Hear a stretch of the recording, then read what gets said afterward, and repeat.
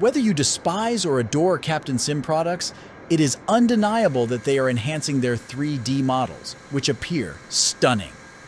The Boeing KC-46 Pegasus is a game changer in the realm of aerial refueling and strategic military transport.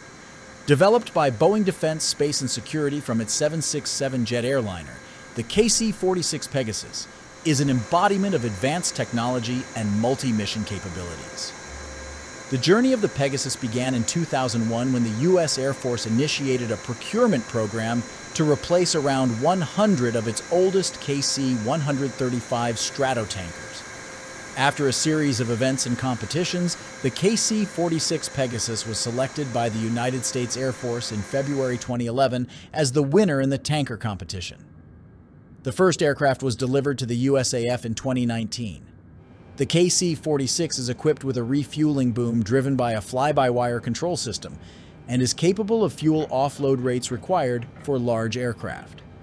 Unlike many existing tankers, the KC-46 can also receive fuel, which significantly extends the range and flexibility of global mobility and power projection maneuvers.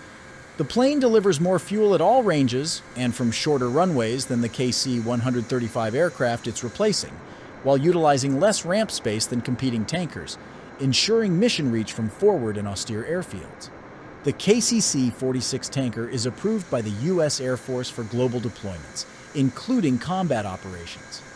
As of October 2023, Boeing has delivered 81 tankers to the U.S. Air Force.